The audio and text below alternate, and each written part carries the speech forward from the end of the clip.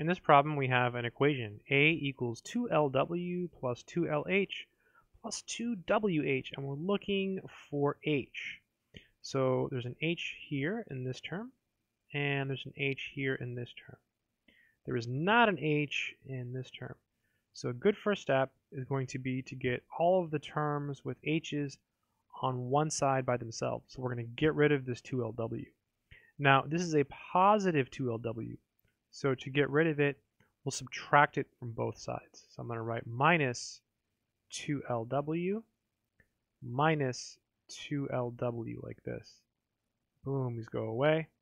So you get a equal or minus 2lw equals all of this stuff over here. So 2lh plus 2wh.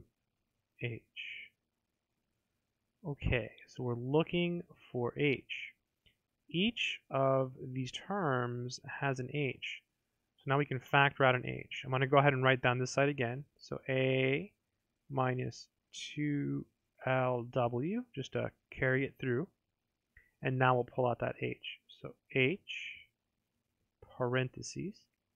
So to figure out what goes here, you ask yourself mentally, what's missing, right? You have h, you're trying to get 2lh. You're just missing the 2l. Then plus. Same thing here, what's missing? You have the h, you're trying to get 2wh, so 2w. And we're almost done, actually. We're looking for h. It's being multiplied by this whole 2l plus 2w term. So to undo the multiplication, we can use division. So I'm going to draw a giant line and put it 2l plus 2w. Draw a giant line and put a 2l plus 2w. Boom. So we have a minus 2lw over, and then we have 2l plus 2w. And that's equal to h. We could finish here, but it's better to write the h on the left.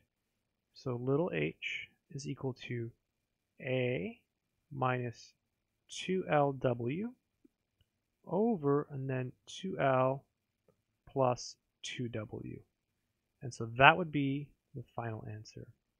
I hope this video has been helpful. Good luck.